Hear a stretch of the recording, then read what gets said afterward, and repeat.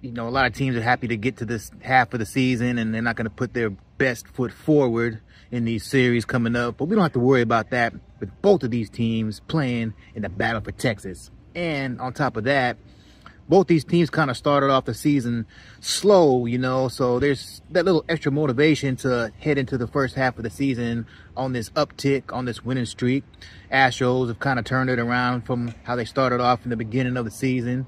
Rangers, they started off a little sluggish too, but, you know, they kind of like put their foot down on these goddamn Angels out here. So, you know, they're trying to turn it around, trying to get their season together. So we don't have to worry about motivation in this series.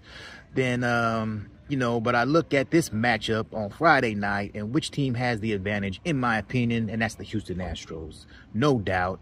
Rangers coming back from the best coast, back to Texas, and they're going to step into that trap. A trap and get smacked by the Astros. That's what I believe, man. From the pitching advantage that they have, and, you know, Andrew Heaney, he used to be, you know, fade Andrew Heaney every time he steps on the mound. He's kind of like shaking off that stigma that he had a little bit. But, you know, Astros versus a lefty.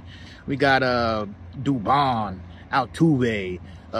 You know, even, you know, their big bat doesn't really have good numbers against lefties at home, which is Yordan. Alvarez has great numbers against Heaney.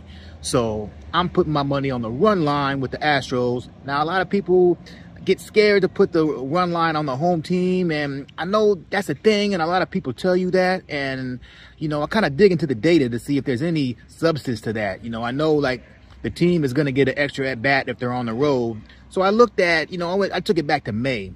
Of all the games that the Astros have won, they've won by more than one run. So, I mean, all of them.